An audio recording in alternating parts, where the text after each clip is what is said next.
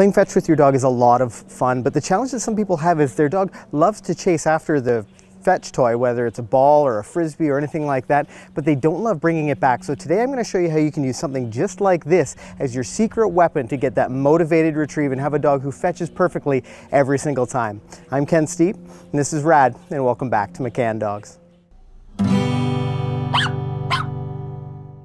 Now, the real challenge that people have when they're playing fetch with their dog is that when they throw that object out, whether it's a toy or a ball or whatever, it activates that dog's chase drive. They use their prey drive, which is naturally built into them, to go to get the object. But there's not as much value with bringing the object back. So today, I'm going to show you how to use this. It's a simple fabric frisbee that cost me a couple of bucks at the dollar store to really increase that drive back to you. So the great thing about an interactive toy like this fabric frisbee is that it's an engaging toy. It can really reinforce Rad for playing with me and playing with the toy. So let's exaggerate that a little bit. Let's exaggerate the fact that when he's not with me, this toy isn't that much fun. So I'm just gonna toss the toy, and when Rad picks it up, I'm gonna back away and encourage him to bring it all the way to me, which is, he can be rewarded by playing with me. So let's just give that a try. I'll just toss it like that.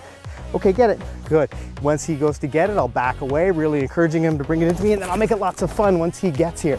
Good, and I'll drop it again, and I'll back away. I'll just move maybe a little further away from him. Yes, good boy, and you can see he brings it to me all the way, and I make it really fun once he gets to me.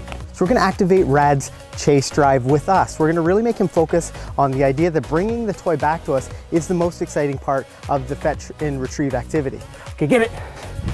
So I'm gonna use that motion. Good boy, bring it all the way in. Yes, good boy, and I'll just drop it, not be lots of fun. I won't make any sort of engagement with him, but I'll just continue to move away. Yes, good boy. And you can see he naturally wants to bring it into me when it's not fun anymore. See, if I just stand here, I'll back away. Yes, good boy, and tug, tug, tug.